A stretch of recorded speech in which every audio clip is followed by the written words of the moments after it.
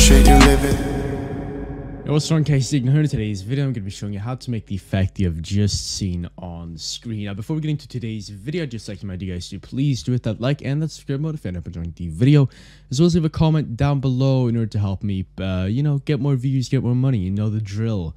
But yeah, without further ado, let's get straight into the video. Let me just go ahead and adjust my chair here because I needed to do that.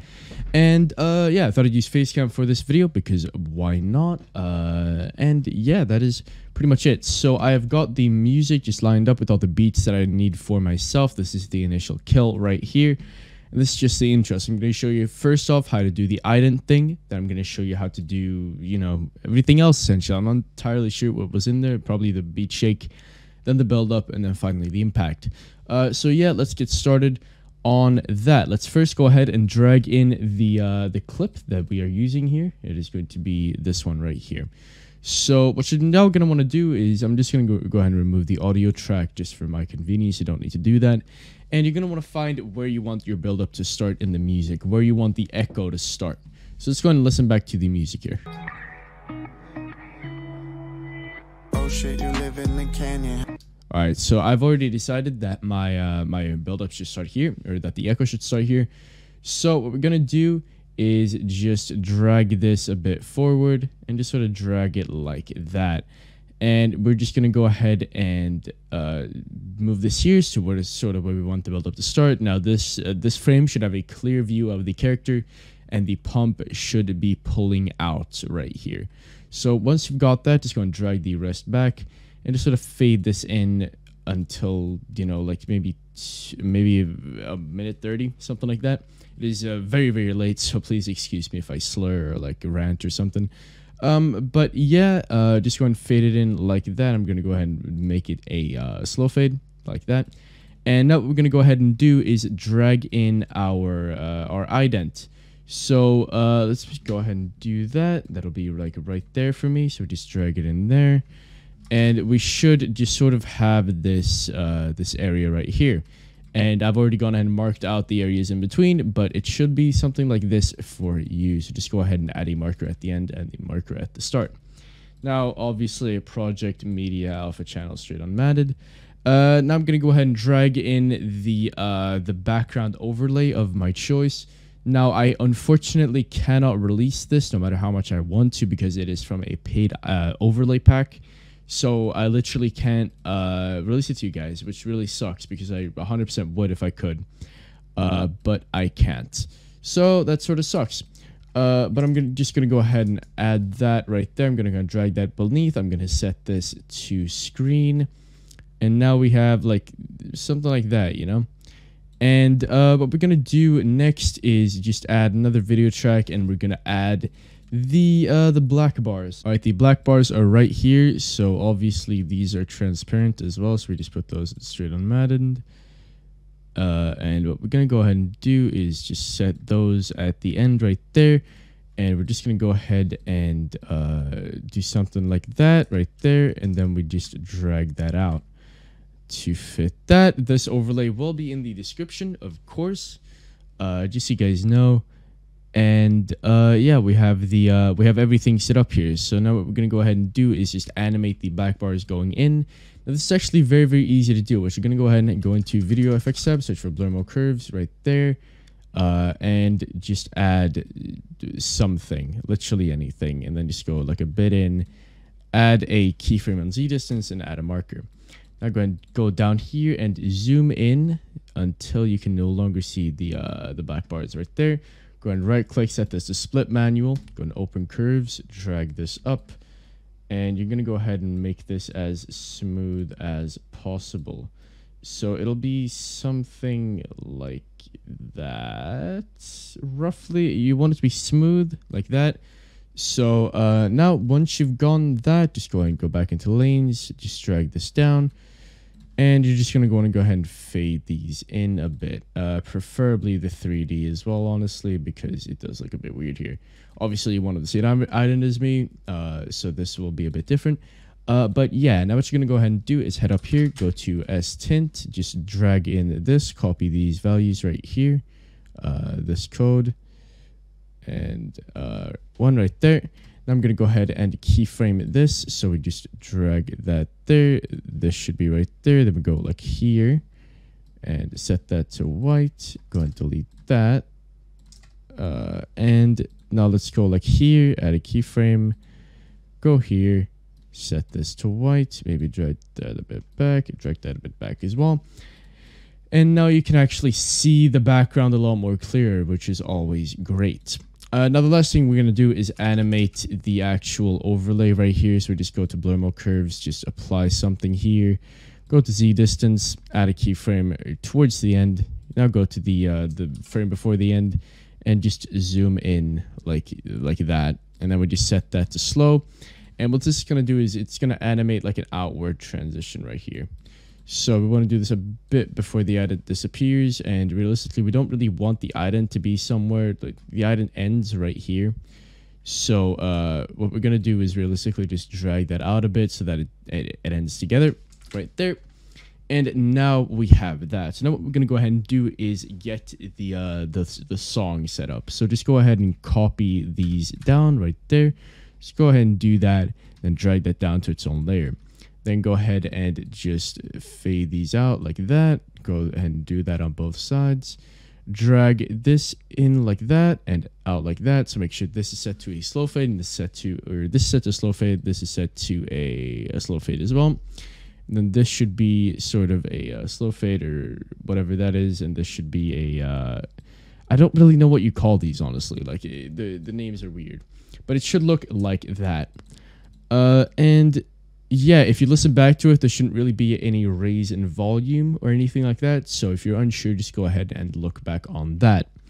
Now, once you've got that sorted, just go ahead and go into the more section right here of the new audio track. Go to track effects, go up here into the F with the plus, click on ambience up here. This is an external plugin. I have a tutorial on how to download it. It'll be in the description. So if you don't have that, just go ahead and check that out. Just click on ambience, add OK. And now what you're going to go ahead and do is just click on open there. And this Dignal God Echo FX will be in the description. I finally made my own echo thing. I just decided to fucking learn ambience because I can't keep telling you guys to buy the AP pack. It's just free promotion and it's stupid. So this is in the description. And that's great. Now, once you've added that, just go ahead and click on the add button again. Go to resonant filter, click add OK, and set the frequency hertz to 1200 like that. And now what we have, if we listen back to it, maybe we can pre-render it hopefully without it taking too long. This looks like it's going to take a while because why is it on draft full? Like it's on full up here. That's not good. Just go like a draft, probably quarter, because we're recording here. We can't have this take too long. But yeah, what we have right now should look something like this.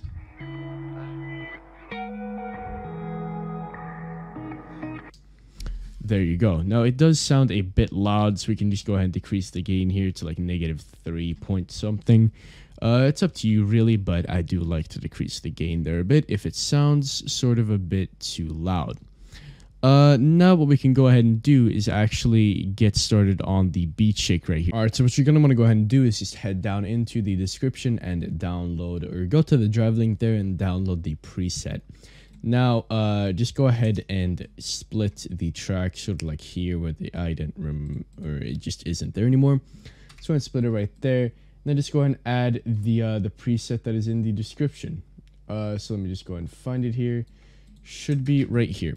So now I'm just going to go ahead and like split it here because, you know, we'll have to do that anyway. And as you can see, we do have a sort of black and white, you know, beat shake there, which is great. And it really does help with the just the merging of everything. I don't know what the fuck I'm saying right now. But anyway, let's just move on to the actual build up. So what you're going to want to go ahead and do right here is go to the marker that you have right here where you want the build up to start, and mask out the character from here until the kill. Now, it won't be that much. It'll only be like a couple frames, hopefully. I've already done this, so let me go ahead and find it on my second monitor. But this is something that you need to do. You can do it in Vegas. I have a rotobrush tutorial in my pack. I might release one on my channel, but most likely not because it's not really that great of a tutorial.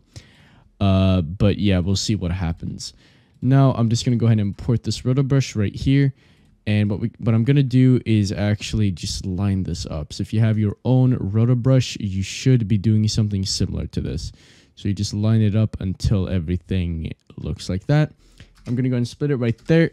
And now we have this section with the roto brush or the mask on top. Now, if you've masked it out, there should just be a layer with the mask, but it'll be the exact same thing essentially. You're just gonna go ahead and render it out with QuickTime. So if you have a mask right here that's just masked out, what you're gonna go ahead and do is select it, click on the S right here, go to File, Render As, and then go to QuickTime 7. Let me just go ahead and wait for it to load up here. Go to QuickTime 7. You will need QuickTime installed for this, but I'm hoping that you already do. Then just go ahead and copy all of these settings right here. Just go and pause the video, copy those, and then render it out. And that is going to render it with a transparent background, and that's going to get you exactly what I have here.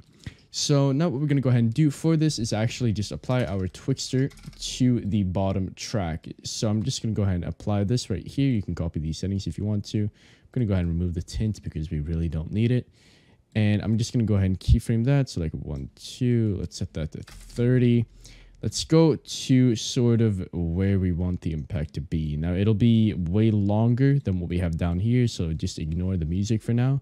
So let's see how long we want it. Let's say we want it to be like right like there maybe. And then we just add it right there. And then we actually, no, we want it to be before the actual shot, I guess. So it should be like there. We can have it start.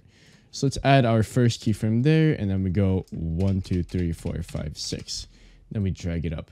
Now, the reason we want to have it there is so that, it doesn't get weird when the character shoots and it's still in slow-mo, because that does not look amazing. And then we set that to 50, and then we just cut the clip off where we wanted to cut off, essentially. And once you've done that, just go ahead and render this out separately.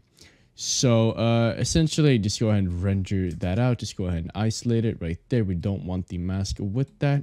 Click render as, and then just go ahead and select your normal render settings and render the Twixtor out, and I'll see you guys once that is done. Alright, the thing has now finished rendering, and I've got it right here. But now what we need to do is actually copy these attributes of the Twixtor layer by pressing Ctrl-C, and then pasting it on top of our mask, and it'll look like that. Now we just drag it out until the impact happens right here.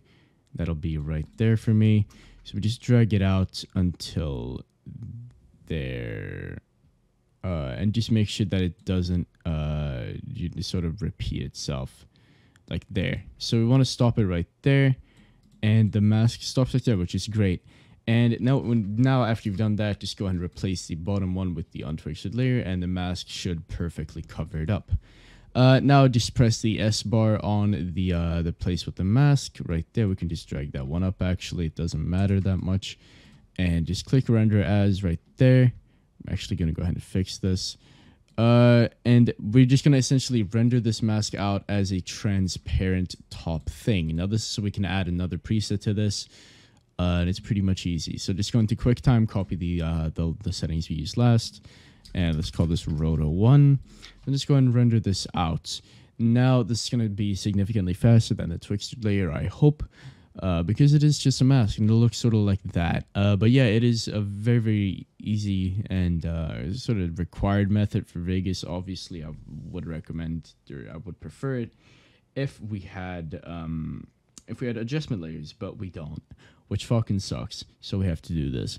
But yeah, it's going to take a bit longer than I expected, so I'll see you guys when the render is done. Alright, now once you have this roto brush layer right here all synced up, what you're going to go ahead and do is head into our video effects tab and search for edge detect. Go ahead and drag default in, and then just go ahead and play around with the threshold and brightness a bit until you get something that looks good, I guess. You want the edges to be like perfectly lined up, and yeah, you just want that to be cool. So like that, I guess. And now what we're going to go ahead and do is just add a hue, set bright to this, default. Just adjust this until it is perfectly red, just like that. maybe even adjust the threshold a bit as to not have any of those unnecessary details in the center. And now what we're going to go ahead and do is render this out once again. So just press S, go ahead and press Control S, just save it before we render. Always do that, kids. QuickTime 7 tutorial roto2 .mov, just like that, and it'll render out. Now this will only take a couple seconds hopefully, and it should look something like that. And this is going to help us with the tinting later on in the actual mask effect. So just go ahead and delete track right there. Just go ahead and delete the bottom one, drag this in, set this to media, alpha channel straight unmatted. Go ahead and undo that, set the compositing mode to screen, and now we should have something like that. Go ahead and fade it in by like 10 frames, I guess. And now you can go ahead and go into the description and download the preset that is down there. Then just go ahead and paste this on to the roto brush, and we should be good to go after that. And it'll look sort of like that, and this is very cool. So now what you're going to go ahead and do is actually copy the second effect that is down there, and it's called like the VHS background or whatever. Just go ahead and split the kill, or split the clip on the kill right there. Go ahead and paste the event attributes below there. Now this is just going to make it look like that, and there we go, boys. We have our skin glow effect. Very, very cool. Now, lastly, I'm just going to go ahead and cover the actual impact right here. So I'm just going to go ahead and add my usual main impact, but what we're going to go is go into our video effects tab and search for warp waves. And we're going to want to add both of these. So just go into impact, just copy these settings, go ahead and keyframe it, go like into the middle, set that to 0, and set that to fast right there. I'm now going to go ahead and check out my second monitor right here. This might come up here. Yep. And you're going to want to go ahead and copy these settings right here. So I'm just going to scroll down right there. Just go and copy all of those settings. Keyframe the A amplitude and B amplitude. Set it to those values. And then just go, how many frames in is it? Go to the end and set the first keyframe to fast. And this is just going to create sort of this effect that I'm going to show you right here. So it's just going to warp it a bit, and it's going to make it look a bit more eventful than if it had nothing at all. Alright, now what we're going to go ahead and do is get started on the sound effects of this. What we're going to go ahead and do is just split the song like right there. Go ahead and drag this part to the side. We don't really need to work with that right now. Then just go ahead and split the song like a bit back. I'd say you can really eyeball it like 30 frames maybe. Drag it down, and then go ahead and just delete the top part and drag it back. Now we should have something like this, and we can just sort of fade that out. We can drag that forward, fade it in, roughly like that. Then just go and drag it out a bit more and fade it down. And remember that both of these should be set to slow fade, so the one that's going out should be set to the top option, and the one going in should be set to the middle option. And once we've got that, we just get sort of this. And now what we're going to go and do is just go to our impact and just sync up the song with it. So for us, it'll be like that. And we can just go and fade it in a bit. Fuck it. We can also go ahead and remove the gain a bit there to make it sound a bit better. And now what we're going to go ahead and do is just go into our drive folder in the description again, and just go and download the two build-up impacts that are down there. So for me, I'm just going to go ahead and paste them from my project file, but they should look sort of like that. Now, the way you're going to want to line this up is just make them both 0, 0 right there, make the top one negative 14.4 in gain, and make the pump pancake negative 1.3. There we go. Then just go and sync them up roughly like that, and we now have the entire clip ready to go right here. So yeah, if you guys did enjoy this video, make sure to like down below, comment, subscribe, all the good shit, and I'll see you guys in a couple days, and peace.